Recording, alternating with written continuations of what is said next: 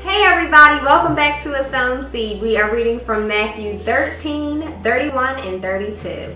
Another parable he put forth to them, saying, The kingdom of heaven is like a mustard seed, which a man took and sowed in his field, which indeed is the least of all the seeds, but when it is grown, it is greater than the herbs and becomes a tree.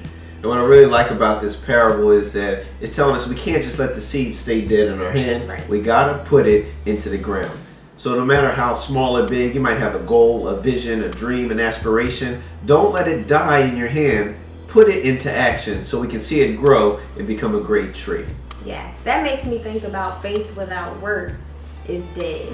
Hence, you were called to be a sown seed. Make sure you spread the word, tag some friends, and follow us on Facebook, Instagram, and YouTube.